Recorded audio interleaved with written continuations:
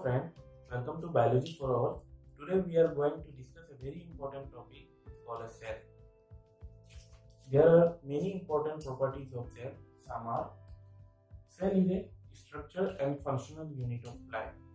And second is cell having its own genetic material?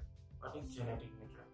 Genetic material is a genetic information which is passed on to the next generation every time when it is divided.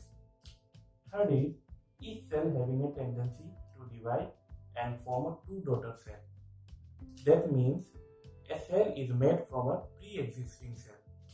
And fourth one is cell have a complex metabolic activity. What is metabolic activity? Metabolic activity is categorized into two subclasses.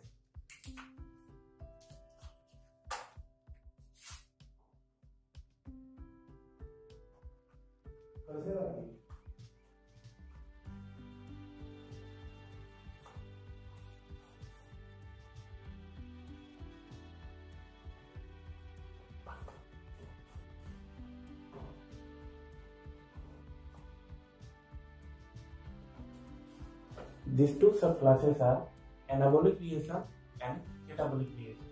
Anabolic reaction means that something is a form, and catabolic reaction means there is something is disintegrated. And next is each cell can maintain homeostasis. What is homeostasis?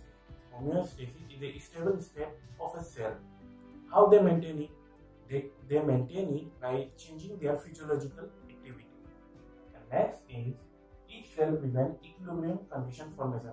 First, you have to keep in mind that no cell is in an equilibrium condition. They are always in an excited condition. You can see that.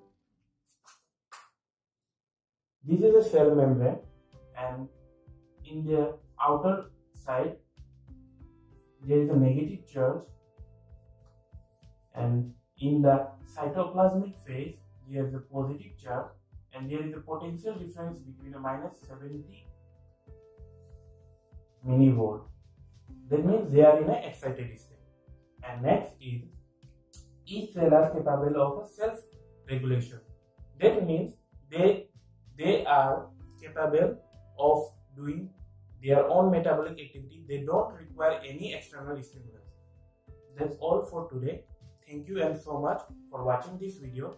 अगर आपको ये video अच्छा लगा हो